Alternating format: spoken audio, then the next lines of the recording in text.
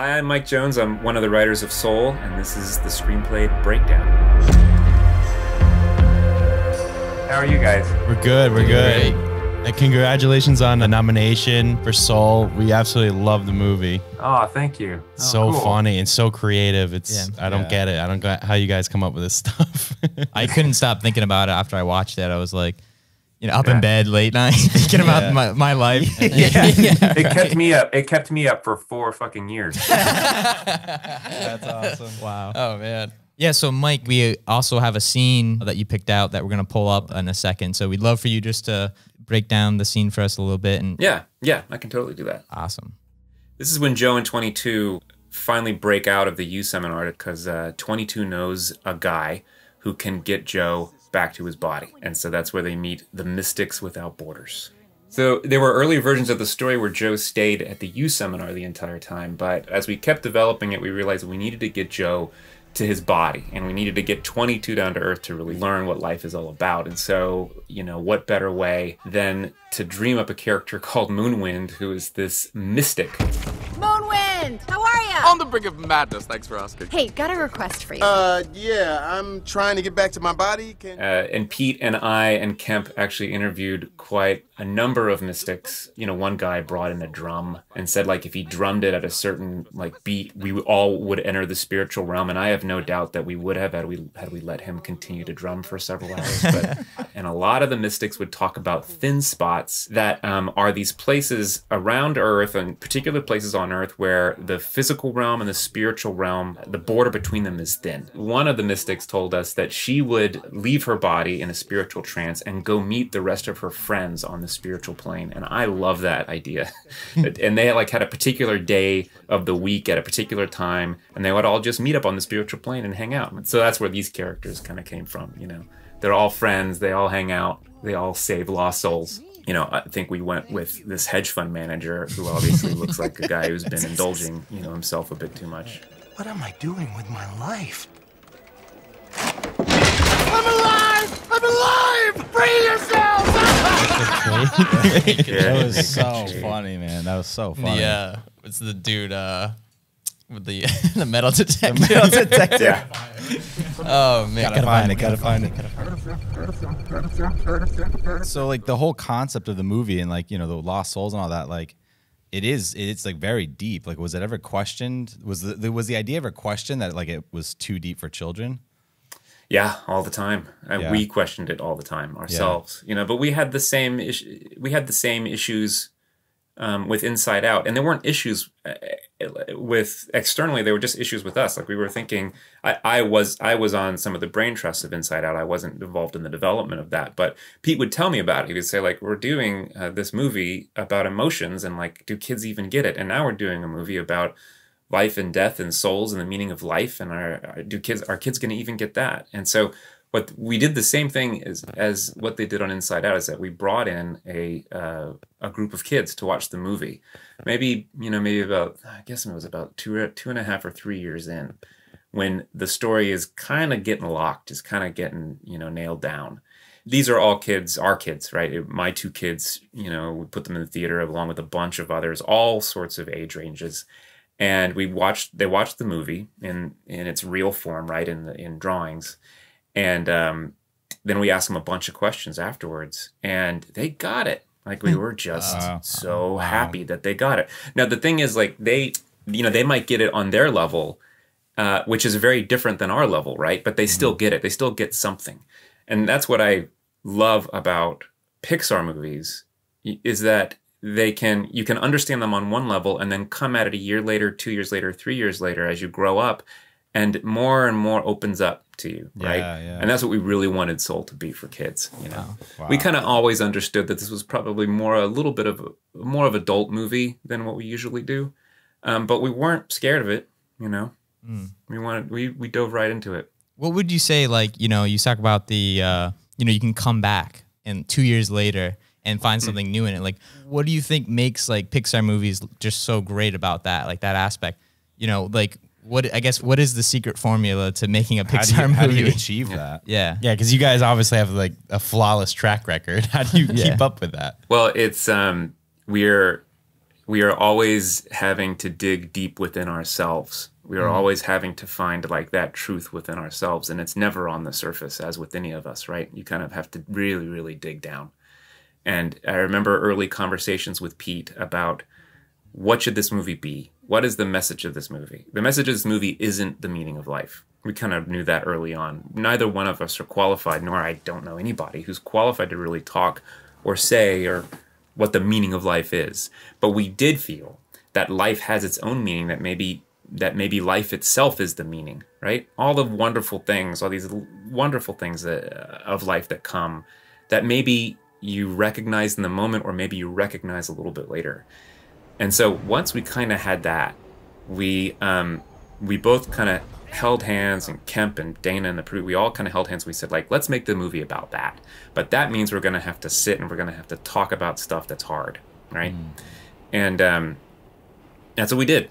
We did that for years, you know. And I think that one moment that really came through is during the time of making it. My father was passing away, and he was in Texas, and you know, Pixar is in Emeryville, so I would fly in to meet him and kind of be with him as he declined, right? And when we're sitting around the conference room about this movie, we're talking about looking back on our life and what does it mean to live a fulfilled life. And then I'm flying into Texas and sitting with my dear father, who I loved, who was dying, and I'm thinking those same things, and I'm going like, ah, man, this is fucking heavy. Yeah. And so but I remember just holding his hand and thinking, what is he thinking about right now? Like, is he thinking about the regrets of his life? Is he thinking about what he should have done differently? Or is maybe he just loves being here and sitting next to his son who's holding his hand as he passes away? Maybe it's something as simple and beautiful as that. So once I came back from that experience, and after he passed away, and I was telling this to Pete and the rest of the crew, and I said, like, I feel like there's something there, right? And that's where the epiphany moment came from, where Joe lines up, you know, all of the totems that 22 has collected, you know, during this adventure. And those memories of 22 then bleed into memories of Joe's own life, you know, including memories of being with his father. And I think once we had that, I felt that we were getting there. Of course, it took a long, long time to try to really nail that concept down. But wow, yeah. That's beautiful. Mike, did your father passing, did that also play into the role of Joe not having his father there in the film? Let's see. Joe's father was always had always passed away before the film began. So it didn't. My father's passing didn't affect that, but certainly those smaller moments of being with a loved one that maybe you take for granted at that time, that then come back to you as you look back on your life and try to find where you felt it the most. Because I will think, like Pete will say the same thing. He's won awards. He's won several Oscars. He's maybe one of the most gifted American directors working today. But you ask him, like, what's important in his life, and he's not going to say that. He's not going to say Oscars. He's not going to say awards. He's going to say these moments, actually making the movie is one of those moments too. Like being with all these people and collaborating, like that's a moment that he's going to remember. You know, it's a moment I'm going to remember. Maybe skywatching can be my spark. Or walking. I'm really good at walking. Those really aren't purposes, 22. That's just regular old living. That's awesome. Wow. I'm getting chills right now. So something I always wondered, like you create these insane universes, right? Like in these incredible stories, but every universe needs a set of rules, right? That they can follow. Like how do you guys come up with the rules? Like Joe can't just take 22's badge and jump down the hole, right? Back to his body. How do you guys do that? Rules, they haunt us. Yeah. They haunt us because once you create a world of rules, then you have to communicate those rules to the audience. That's the hardest part too. One of the hardest parts is communicating the rules and so that the audience can go like, wait, all right.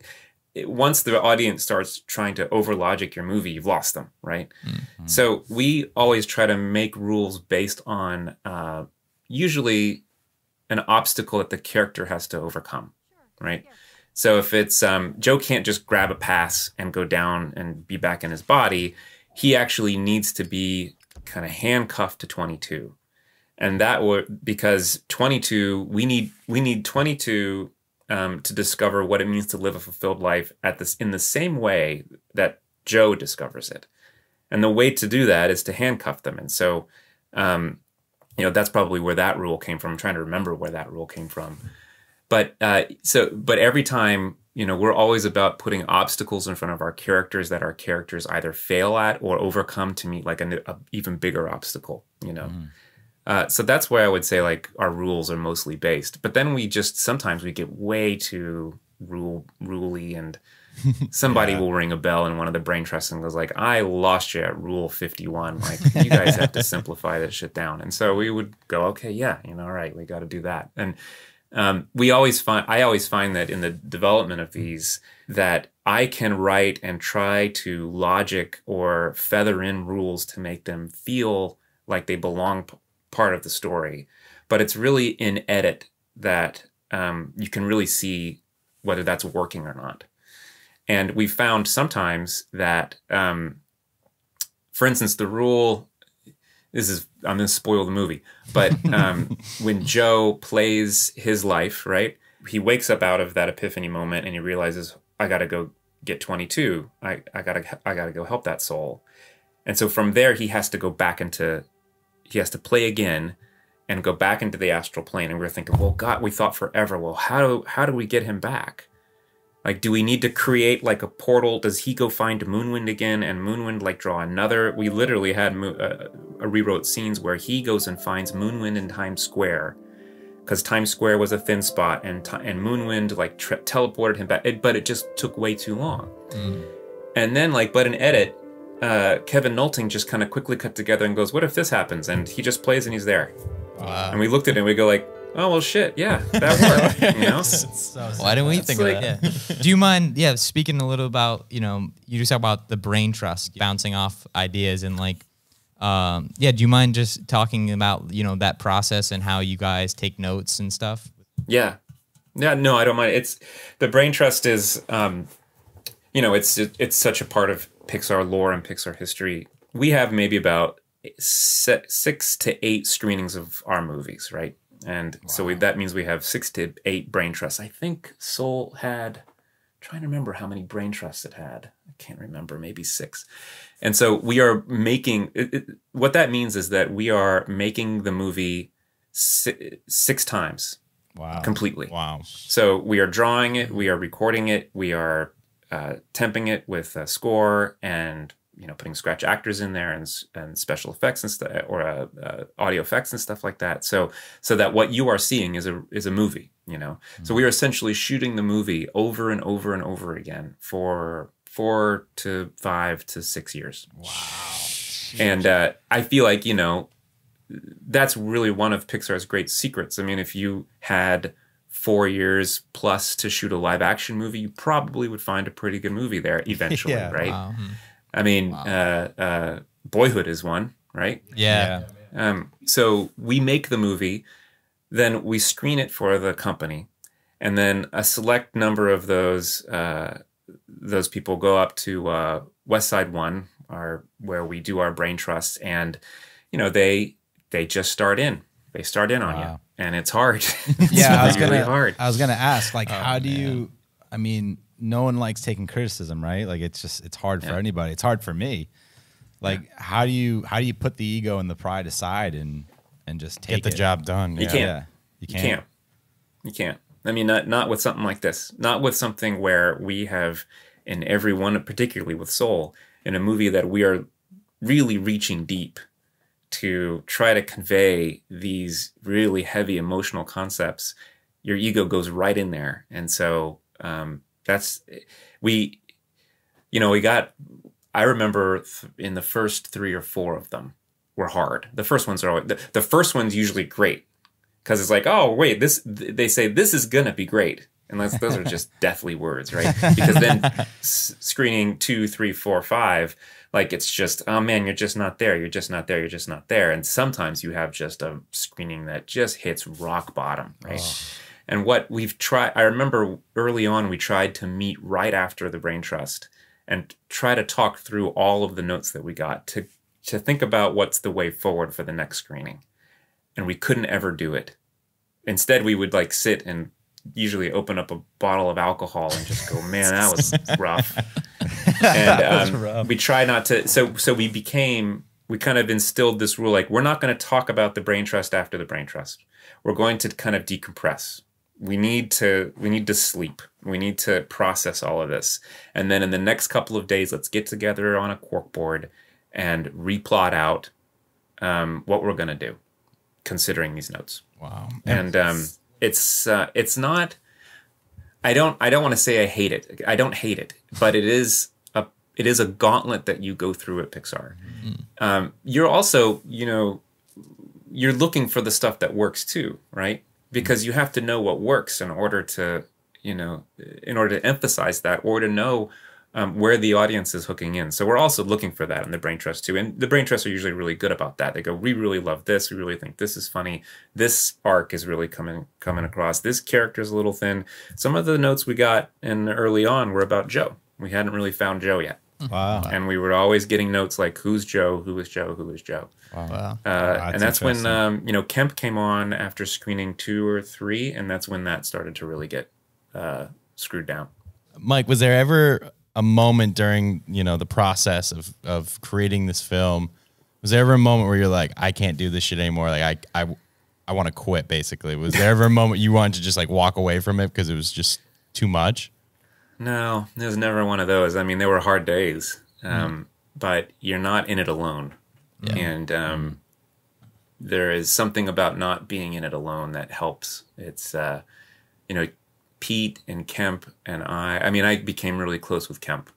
And so to know that we were both going through the same thing, and we would go into my office and shut the door and just kind of vent about whatever particular hard spot we were in, helped a great deal, and then Pete would join sometimes, and Kristen and Trevor, the heads of story, and Dana, so you're never alone in it. Mm-hmm. Like when bad news comes, it seems to come to everybody. Yeah. And so you all kind of huddle up and you like, how are we going to get through this? Well, we'll deal with it. We'll get through it. How do you deal with those moments where you're like, you feel stuck in the story and you're... I whiteboard. I have in my office, I have 3 or 4 whiteboards. And so what I do when I'm stuck is I'll just start drawing plot arcs and character arcs. And, you just draw, what I typically do is I just draw one long upside down U. I say the character is starting here. I want the character to end up here. And then what's happening in between? And I just start plotting it out. I just start writing. And it's something about that writing that will free up something. And then if I find I'm onto something, I will typically bring Pete in the room and Kemp, and I will pitch it to them. And they will go, oh, yeah, and then what about this? And then what about this? So it's really like to bring people in and then pitch them through always works to a certain regard, for me at least. But it's not easy, So what's that moment like when you, like, the light bulb goes off and you figured out, like, where you're going to go next, and then you bring everyone in and they're like, yes, that's it. Like, what is that like? It's the moments that make it all worth it. Yeah. It's the moments that make you appreciate.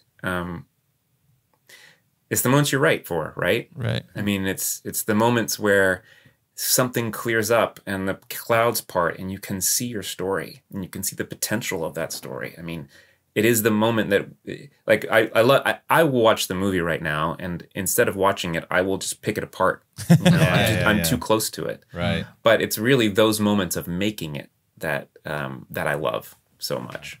Where did so you said you've been working on it for 4 years? What was the original pitch for the movie? Where did that come from? Well, it was Pete had just come off Inside Out, and he was trying to think up a new idea, and the only thing he had was he wanted a film set beyond space and time where souls are given their personality, because his son seemed to be born with this personality that was really distinct from he and his wife, and it didn't come from either he and his wife. He felt it came from someplace else, and he imagined this place that we would later call the U Seminar.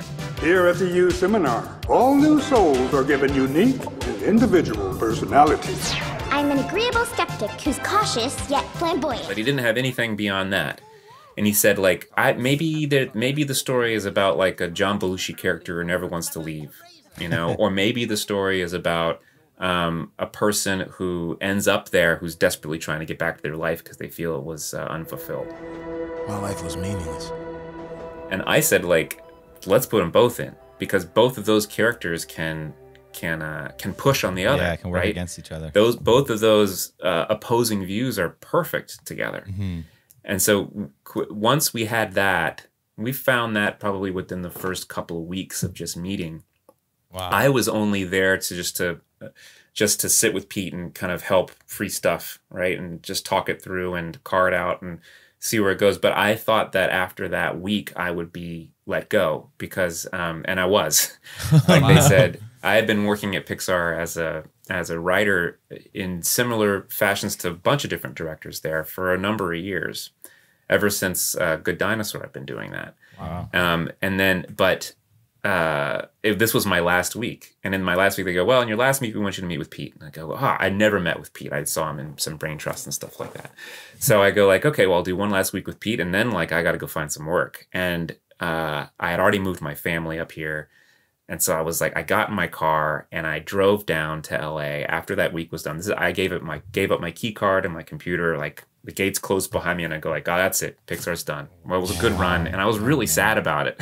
Oh, man. And so like I was on the way to LA to, my agent had set up a bunch more meetings because I needed to get some work, right? And I was in Bakersfield. Pixar called and said, like, Pete loved working with you. Come back up and work. Come back up and we'll give your job back. Wow. And I literally went back and I picked up my computer and my key card and I was like, yeah. Wow. Wow. Do you mind speaking a little bit like how you got involved in Pixar? And I guess for anyone who's listening, like how do they get, you know, how do they make a Pixar movie? Yeah.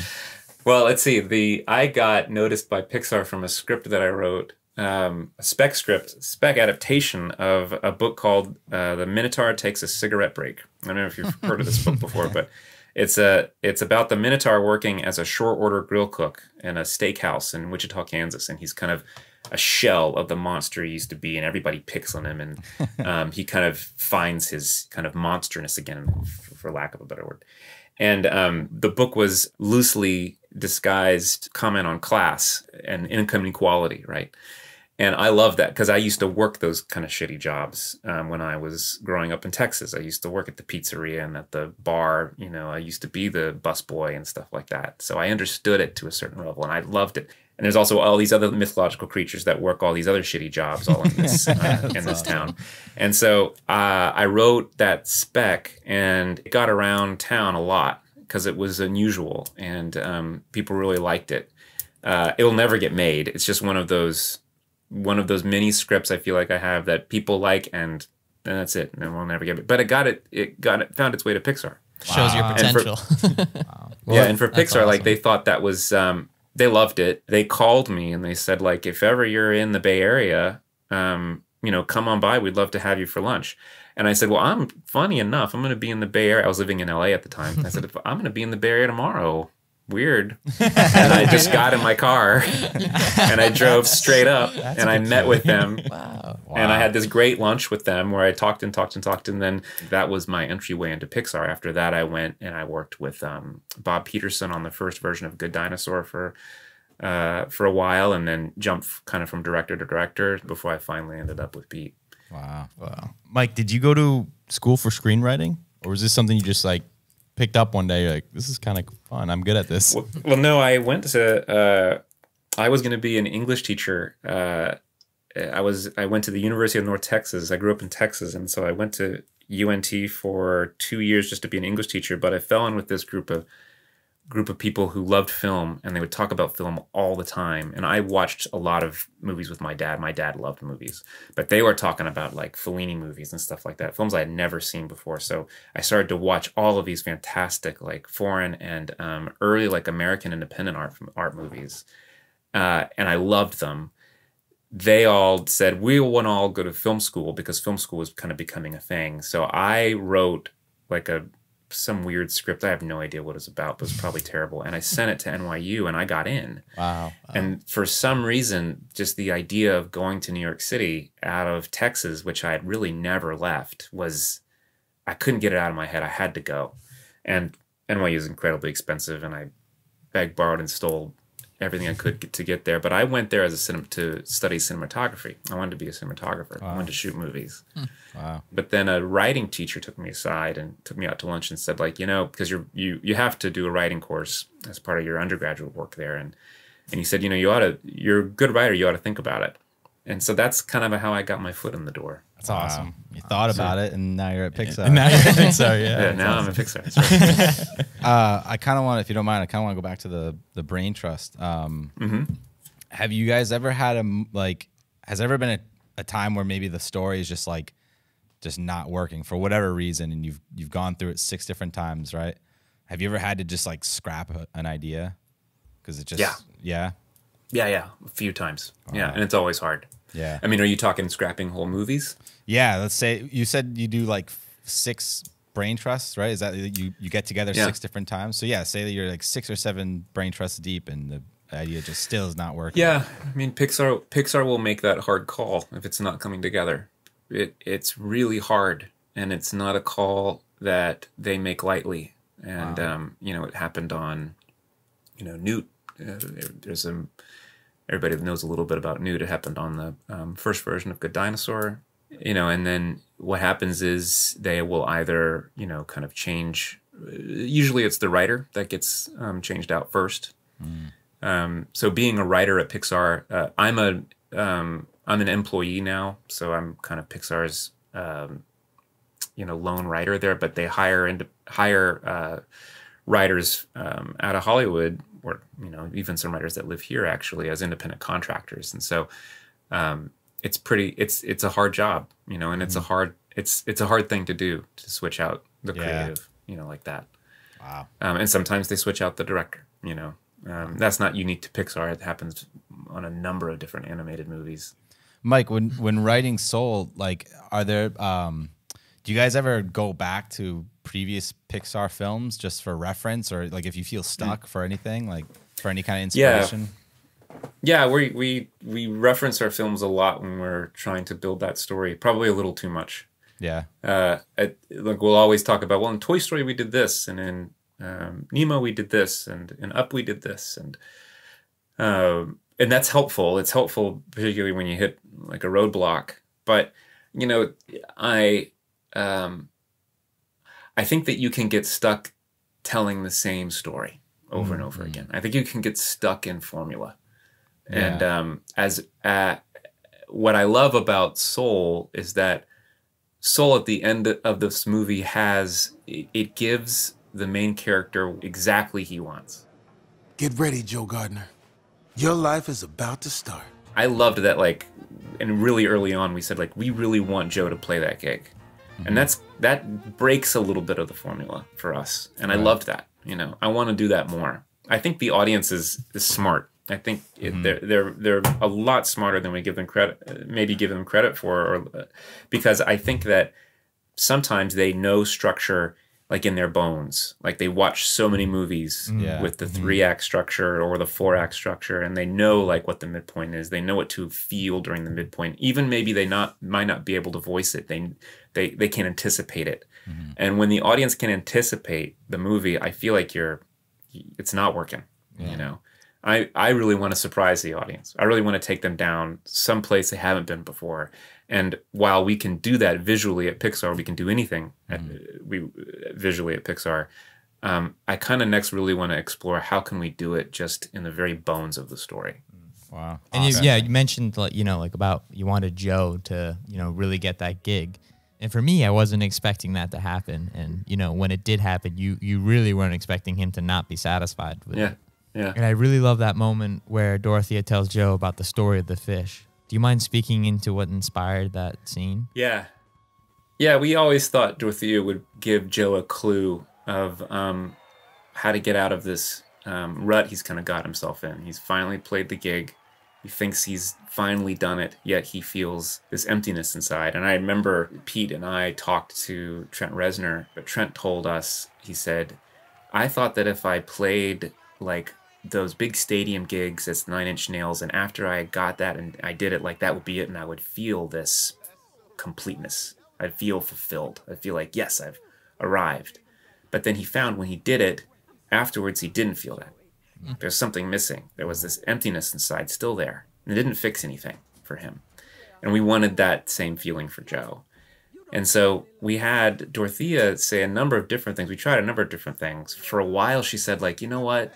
I had a great cup of coffee today. Like something like that. Just something really simple. We found that wasn't really, maybe a little too vague. And Pete actually came up with that line about the fish. And I just thought it worked so well.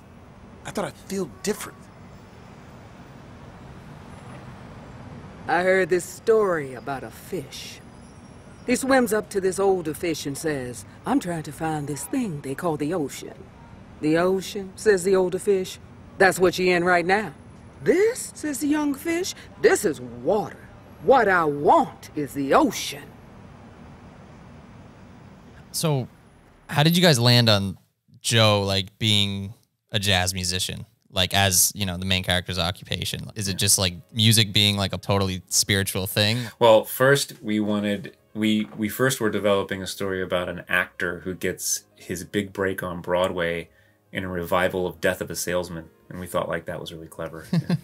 But it's like, I don't know, we the more we thought about it, the more we wanted there's just a little bit more depth to it, just another level to it. And we really were, Pete and I both love jazz. And so when that kind of hit us, we said like, oh my gosh, yeah, I mean, it's improv. It's, we can really thread the movie with some fantastic jazz. And also it's kind of one of maybe the greatest American art forms, you know, truly American art forms is jazz. And it just, once we said it, it just felt so right, you know. It's awesome. I love it. What would you say is like your favorite scene from the movie? If you had to pick any of them, I know you know, it's probably difficult, but what would you say is like one of the ones that stick out the most to you? Well, I think, you know, certainly the epiphany moment when he's playing his life, I love that moment. But the moment that I particularly love is when he takes 22's hand and he jumps down with her. And they just have a silent moment between them. And they kind of are on this ride together. And then at some point during that fall, the pull starts to happen. And she realizes that she has to let go, and he realizes he has to let go. And it's wordless, right? She looks a little worried. And he kind of looks at her and just kind of gives her a measure of reassurance. It's going to be okay.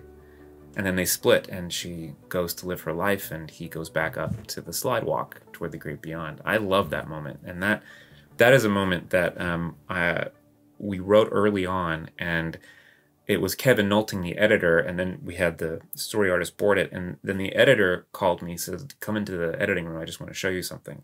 And he just showed me that one moment. We didn't really have much of the movie before that. We just had that one, we had bits and pieces, but we did have that whole sequence. And as we looked at it, we said, like, that's our North Star. Like, that's our moment that we should be shooting for. And that moment never changed. It was written really early on, and it never changed. And it's kind of great because one of the things we try to do at Pixar is we try to look for those North Stars. Like in Coco, when he sings "Remember Me" to the grandmother at the end. Remember me. Cried at that moment. broke down in tears ever since the script reading of that, right? Wow. I didn't even need to see it to break down in tears. And suddenly they knew, yes, North Star. Like let's drive toward that. So to have that, you know, sometimes the North Star is, you know, kind of in the very beginning of the movie, like in Up, right? Yeah, Ronnie Del Carmen's fantastic it's called the married life sequence, right? Yeah. That kind of became the North Star for that movie, and the thing they always looked back for. Like in every sequence you write and everything that you do, you're looking back. How does that relate to that moment, right? Wow, that's so interesting. Mike, I got one last question. We'll let you go. Yeah. You've given us so much of your time already, and we appreciate it so much. But one last question. Yeah. Will there be a Soul 2, and do we get to see who 22 ends up growing up to be? We haven't thought about it. I mean, I don't know. Like, Soul's a hard one. I don't know that there's a second movie in there. Maybe. I have no idea. I mean, be perfect the way it is. It's totally perfect the way it is, and maybe you don't touch it, but I just like watching that moment that you love when they're separating and 22 is going to live her life. Like, part of me, like, you know, wants to see what that looks like. So I don't know. I figured we thought about moments like, is there a moment where we see briefly what happened to that soul, you know? And we just thought, I don't know, we better to leave the mystery, you know? Don't need it. Leave it up to your audience's imagination. It's kind of it's kind of the same thing like you were saying with Joe. Like you want to see him get, you know, you want to see him make that gig, and then he does, and you're kind of surprised when he does. And the same thing. Watching it, I was like, oh wow, we're gonna get to see where 22 goes, and then you don't, and you're like. And it's a better ending for it. It's a better ending. It just works better. I kind of love that. I kind of love that people want to know. You know, people also really want to know why we didn't include Lisa in there. You know, Lisa's like the memory that 22 retrieves from Joe's mind who's Lisa? Hey, stay out of there. Oh, relax. There's not much here. Jazz, more jazz. Oh, and someone named Lisa. Who's that? Never mind. You know, and we've gotten like so many emails and so many like texts from people going like, why didn't you? We want to know who Lisa is. Like, is there going to be a Lisa movie? And no, there's not going to be a Lisa movie. But so people, that's great because I feel like people really care. You know, they care about those characters and they want to see that. You know, I feel like that's just a win. It's kind of like The Great Beyond. I feel like all of us really want to see what you guys are going to do with The Great Beyond, but then you never see it, and you're like, it's better. It's better that way. Yeah, we even like there was. I mean, this shows you just how deep we go into these. There were versions where he does go into The Great Beyond, and we looked at him and go like, it's just not working. We actually had versions where he goes into The Great Beyond and he meets his dad, and I thought like, and we pulled back on it because. I don't remember just over the course of the many years of making that movie that it just didn't quite fit. But at the end of the day, we just looked at it and go, I don't know, we don't want to go in there, you know? Like leave it mysterious. Yeah, no, it works better that way, I think. Something I wanted to say as well, I love the line where 22 goes like, I've been messing with this team for years. And the Knicks lose. Yeah, that's great. It's a Kemp Power. I think that the Kemp Powers line, he was born to write that. Well, thank you, Mike, for your time. Yeah, Mike, thank you. We grew up watching Pixar, and we'll never stop watching Pixar. Oh, great. It was such a joy and a pleasure talking with you. Oh, thank you so much. It's a really pleasure to talk to you. Awesome. Thanks, Mike. Have a good rest of your day. Bye. Bye.